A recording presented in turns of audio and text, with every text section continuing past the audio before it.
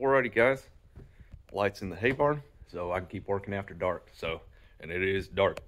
We're gonna start working on putting this winch on my trailer here. This is so we can go recover my dozer. It's broke down down the road. Badlands winch, 12,000 pound capacity. We're gonna mount it up here on the front of the trailer. So I'm gonna get started on that. First thing we got to do is cut some of the current structure out of the way, and we'll be replacing it with these big heavy channel irons here. So see, these are some fat boys, good thick heavy channel, and that winch fits just perfect on there, so hopefully I can get the bolts in there no problem. So nice to have these lights in here. We can just keep working and keep going. So I've been kind of getting some stuff ready, and we're about ready to start cutting up some stuff. So let me show you the first thing we got to cut out of the way real quick.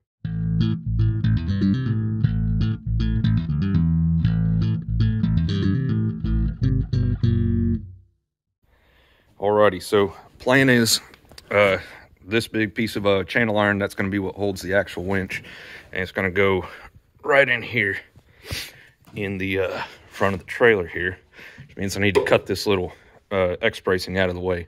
And then once I get that done, we'll put that in there for the winch. I've got another one sitting on the back of the truck over there. I've also been cutting my bale spike off the truck. It's actually cut off the truck, ready to go. And then these, this is a I-beam, high-profile beam, so I can use that to put in some more, replace the bracing that I'm going to cut out, basically, if I decide I need to. So that other thing up there, though, that other channel iron, that's going to be what holds the fair leads. It's going to get mounted up here on the front as well. And I'm hoping those fair leads will fit actually inside the channel, so I'm hoping I have enough room in there that I can put the other channel iron in here kind of this way with the fair leads tucked up inside them, but we'll see how much room I end up with. So all right, yeah, time to start cutting this bracing out of here. So set up a time lapse, I think, if I can, and yeah, we'll get going on it.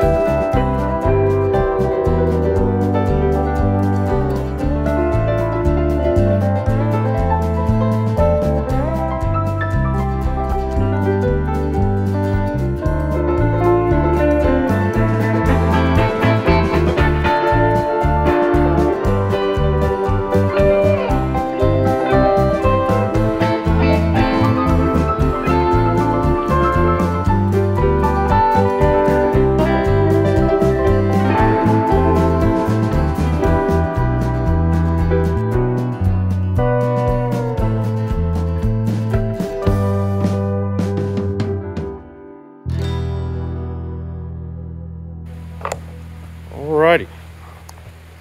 That's pretty much all the weld prep that I'm gonna do, I think, on this piece.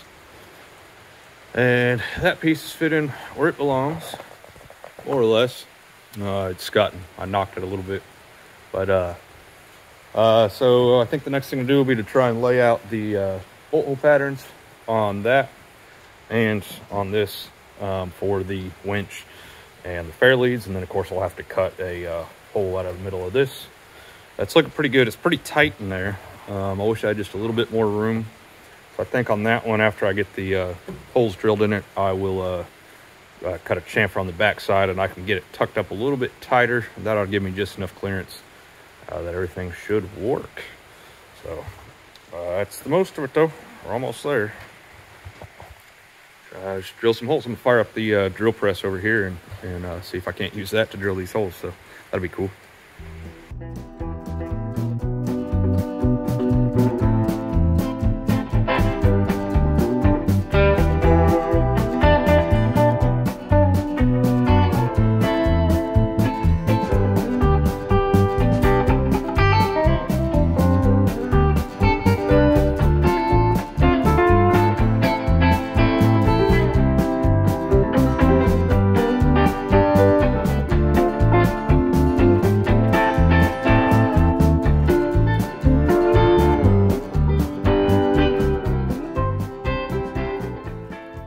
First job for the old drill press. I don't actually have a drill big enough though, so to finish that out. So we'll have to come back later and have to get a bigger drill bit out here. But pretty cool though. Worked good. 100-year-old machine and all. Drilled some holes anyway. This one thing that I was concerned about on this, just because of how thick this channel iron is. You see that radius right there is kind of in my bolt holes. So I'll have to grind that out a little bit and relieve that so that my bolt head can sit flat. If you tighten it down on that, you know, it's going to tilt the bolt head, and it's going to cause it to break the bolt in half is what's going to happen. So no big deal though. I'll just relieve a little bit of that out of there and go ahead and do that. We'll come back with the bigger drill bit once I get one, and yeah, we should be just fine. So grind that out real quick. All right, picked up this Diablo hole saw set, and these are pretty cool. It's just it snaps right in there. That's pretty slick. Boom, ready to go. So pretty cool. I'm pretty impressed with a lot of Diablo's other products, their saw blades and stuff. So we'll see how these hold up. They're just bimetal. In my experience, cutting heavy steel like this, this type of hole saw doesn't always hold up very well, but it's what was available to me at the hardware store, and yeah, pretty cool. A little bit pricey. So this set has 5 saws in it and adapters and the little pilot drill thing. So nice little case. So and then I also just picked up a 1/2-inch twist drill for these holes and to open up the other ones. So all right, let's see how this does. Like I said, it looks good. I really like that. What do they call that? Snap Lock Plus little adapter thing. That's pretty handy. Oh, let's see how they actually cut through. Kind of just drawing this out, template, and then we'll just eyeball it from here.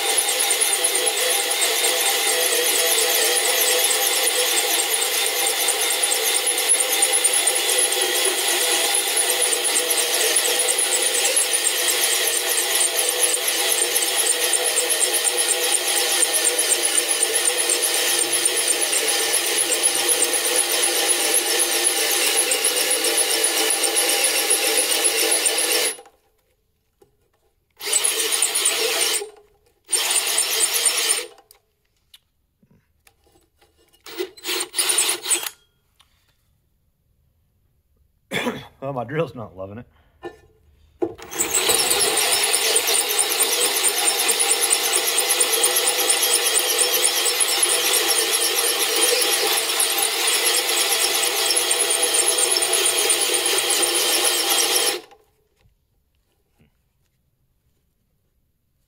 My battery's dying.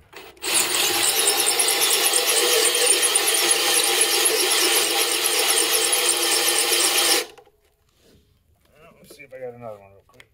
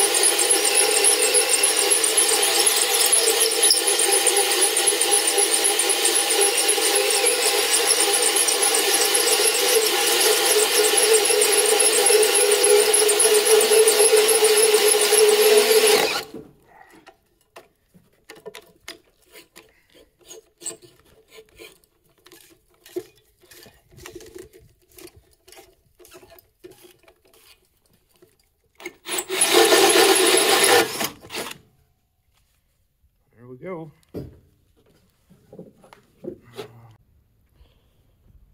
Well, only 2 holes, but I mean it's a little bit over 1/4 inch, probably 5/16 inch thick right there, and appears to be no worse for wear.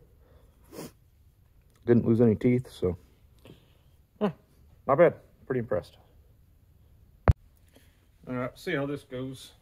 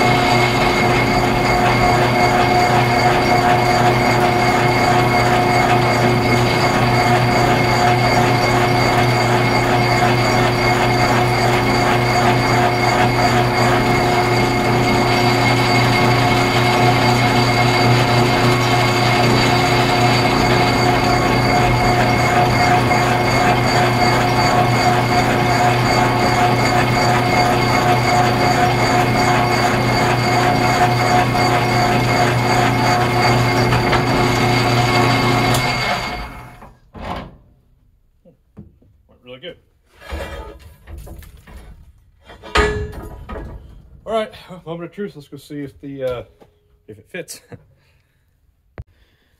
Golly, went to get the welding trailer.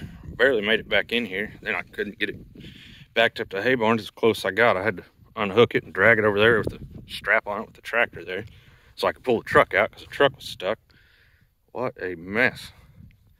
Anyway, I was just going after the torch, so I guess I'll just carry the bottles up to the hay barn. My holes ended up being a little bit off, so the easiest way to fix that is just going to be with the torch, I think.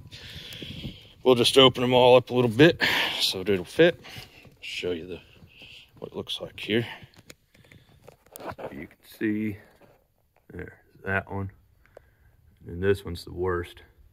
Just missed it. These two lined up good. I can get those bolts in, and I did have to relieve just a little bit more of that in order to get in there. That will create kind of a weak spot on this beam, but it's so heavy I don't think that's going to be a problem. So I mean, it's just 10mm bolts, 4 of them holding it on there. So that channel iron's going to be way stronger than those 4 bolts. So we have the torch over here and set up, and we'll cut those holes a little bit bigger. Alrighty, there she is, all welded in. Pretty cool. So, I meant to buy a battery today and I forgot, so I'll be back tomorrow to actually finish this out. But the battery I'm going to put up here.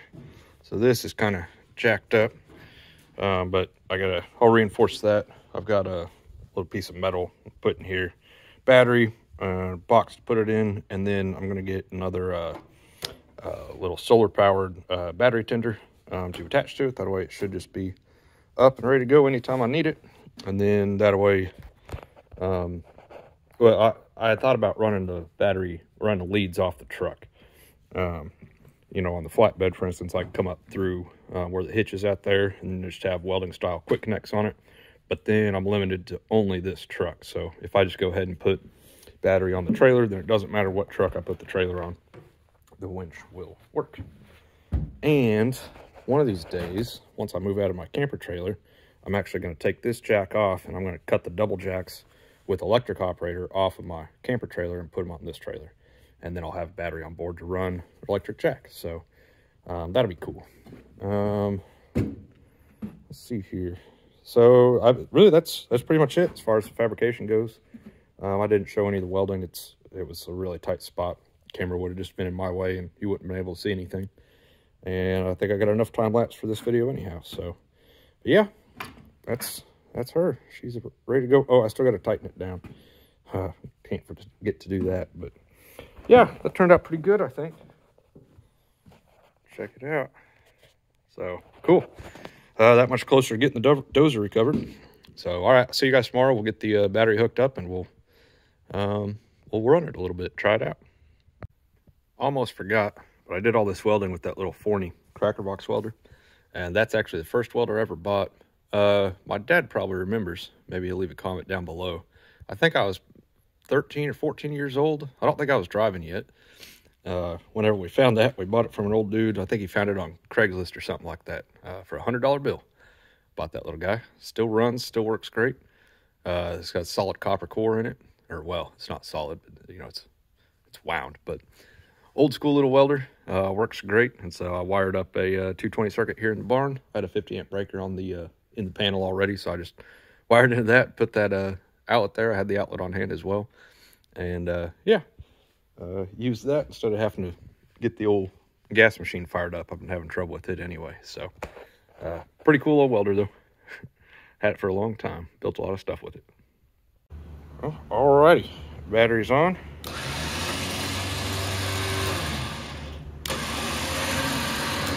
And it works. Pretty cool. The battery box here. I need to get a better strap for it. Yep, that bungee cord sucks. But I've got enough room here in the box that I can store the little remote pendant thing. Just stick it down there in the box. It'll be right here with the trailer whenever I need it. So, pretty cool. I got my truck set up here. I think I'm going to winch the truck up onto the trailer here just for fun. So, let me get this camera set up and we'll try it out.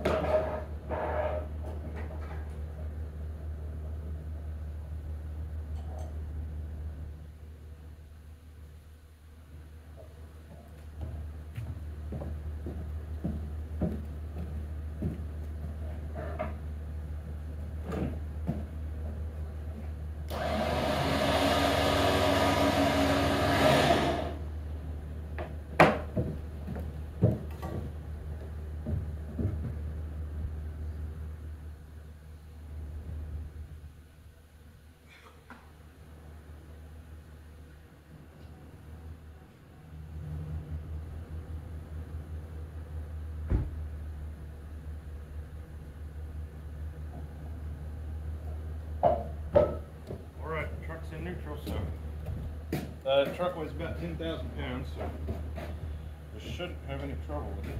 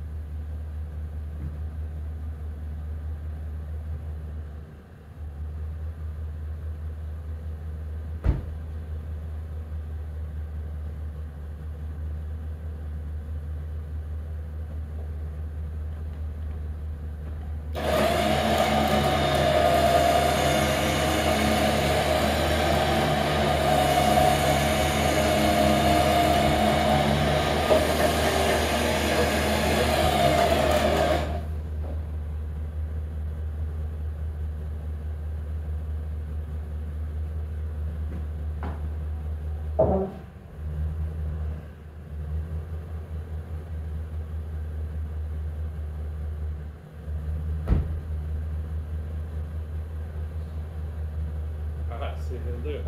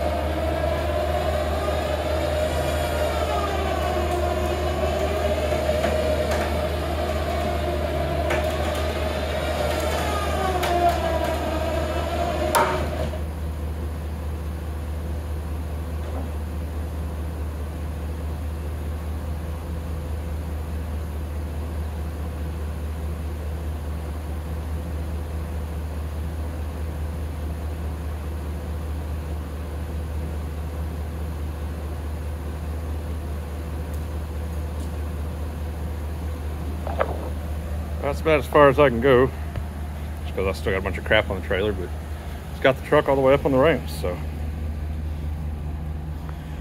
Oh, cool. So like I said, truck weighs about 10,000 pounds.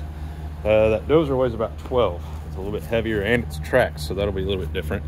But we're gonna have the winch pulling on it from the front, and then we'll have the tractor, one of our tractors, pushing on it from the back to help it. And then yeah, hopefully we can get it pulled up on there.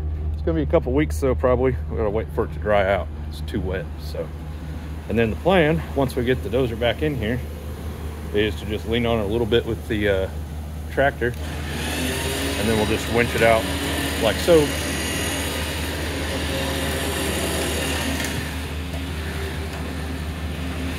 Nice and slow and controlled, and hopefully just let it ride off just like that. So, alrighty, cool. Thanks for watching, guys. See you in the next episode.